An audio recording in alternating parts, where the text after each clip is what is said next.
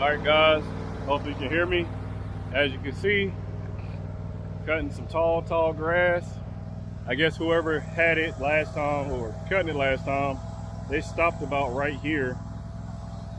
So the last couple of passes I've been going through here, but this is a field that I used to cut last year, and I actually just kind of forgot about it. I was supposed to be taking care of it once a month. And to give you guys a perspective of it, it's actually almost as tall as I am on the mower. I've already did a few passes, so I wanted to show you guys a little bit of me cutting this, see what you guys think.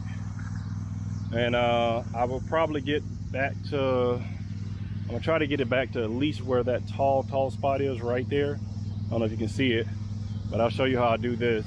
This is not a regular thing that I do, but I'll show you how I do it. And I'm gonna try to keep it up because, and I may spray it too next time, one of the next times I'm here.